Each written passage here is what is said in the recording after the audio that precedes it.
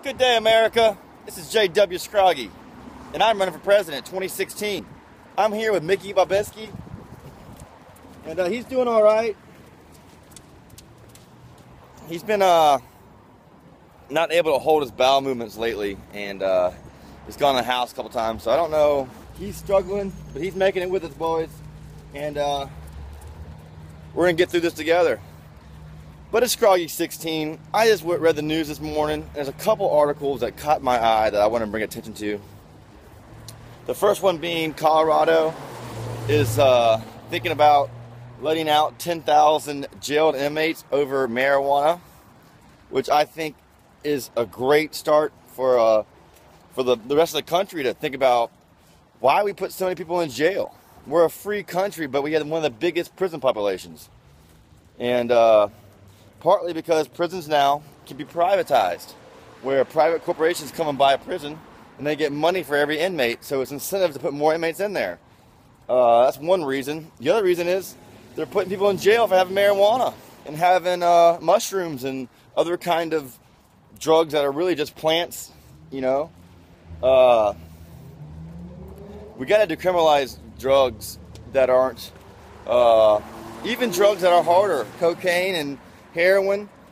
If you arrest somebody for using that and then you put them in jail, I mean, you might as well you put them with gangsters and murderers. You know, you're going to throw somebody in there that just likes to get high a little bit. There should be a different jail, maybe a rehab. You're already paying for them to be in jail. You might as well pay for them to get help instead of surrounding them by evil. You shouldn't go to jail for having a plant. It's ridiculous. It's ridiculous, America. So Colorado, great move on that front, letting 10,000 jailed inmates out of jail over marijuana. I think that's a great start. So hats off to Colorado. They're making some moves, and they're going to try to free the people. The other thing that I wanted to bring up in the news today that I saw was Secret Service agents in Amsterdam. 3 of them got sent home for being drunk the day before Obama was supposed to get there. I just don't understand what these guys are doing. They're Secret Service agents and they're getting wasted. One guy was so drunk, they found him passed out in the hallway of his hotel room. I mean, I've been on spring break, and you never found me in a hallway passed out. I mean, that's really drunk. And they're Secret Service. They should be there setting up for Obama's arrival, not getting bombed. But the same thing happened down south when the Secret Service last year got caught with prostitutes, not paying the prostitutes. I mean, it seems to me like these guys don't take their job seriously. I just don't understand how people of power abuse the power and they got put on administrative leave. They should have been just fired right then and there, but administrative leave, they'll probably get paid for the next 6 months and not go to work. And we as Americans need to think about who our leaders are and how they got there. And it's time we put a real person in there.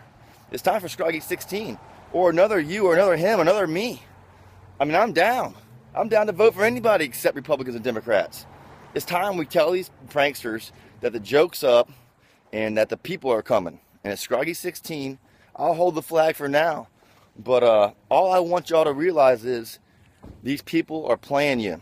And it's time for the people to come up and take control and take down the puppet master. It's time for the people to take down the puppet master. And we have no party line. The people have no party line. These guys, Democrats, Republicans, have party lines. They vote on party lines. It's time for the people to vote on the people and forget about these party lines. It is Scroggy 16. I'm bringing the noise, and I'm coming to Washington. In a town near you. Scroggy 16.